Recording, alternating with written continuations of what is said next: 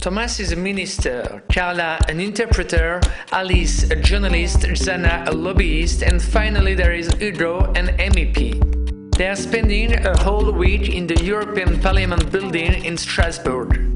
They are part of the 180 young people from 23 countries who participate in the third edition of the Model European Union. These 5 people represent the position that participants can hold during the simulation. They explain to us their motivation to take part in this event, their job, but also what they have learned over the course of this week. Well, the reason why I take part in this project, I think, is just I'm quite enthusiastic about the European Union, the European integration process. Basic day for the Minister of the Council, I would say you get up early, quite early, and then it's getting started. You have to talk to the fellow ministers, you have to work on last amendments, you have to convince the other people before it's getting started. And then you have to sit there and discuss in the formal discussion, and you have to defend what you propose, and you have to make arguments for, arguments against. You have to be picky, you have to be very careful, and at the end of the day you will have to come to a compromise with other fellow ministers. I think if I take something away from this, definitely that Europe is not just an abstract, it's not just institutions, it's not just frameworks, treaties and so on, but it's about the people getting together. The job of a lobbyist is to bring expertise to the Council and to the Parliament. We had a lot of scientific research to look for, to bring to fundament the arguments of the people that were in favor of our cause, basically. Okay, I decided to take part in this project because I've never been in a simulation, and I thought it would be interesting to take to take an overview of everything I studied so far. To the real world. We are trying to buy some votes, like it's the job of the big companies. Yes. Yes. That's our biggest argument is money, I decided to apply for this program because I'm studying translation and interpreting.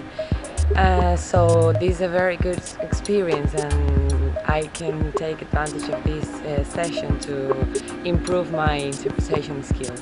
To tell the truth, it's been very difficult, and I'm not very satisfied with the result, but I hope it gets better in time.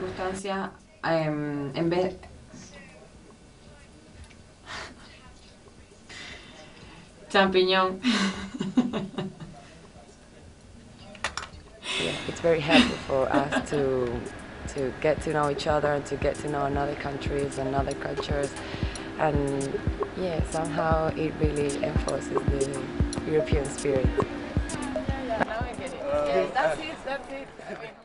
I chose to apply to the MEU because I think, coming from a particularly Eurosceptic country, it was interesting to get involved because there's very little going on in the UK, and also I really wanted to get an insight of the Parliament. And I think as an experience, the beginning was particularly difficult because I wasn't exactly aware of what the role consisted of, but quite quickly I got into it fine. I think the press conference at the beginning was difficult because I'm shy, but after that it was great. It was really interesting.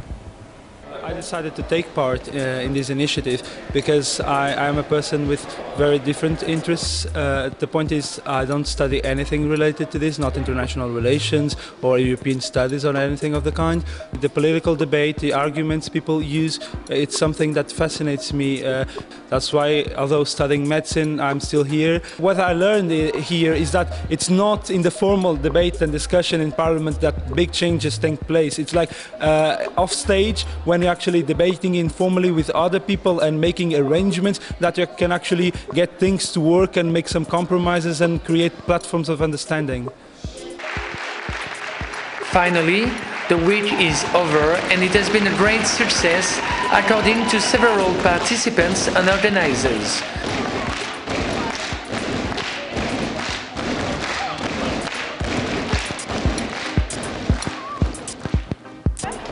And many already have the MEU 2011 on their mind.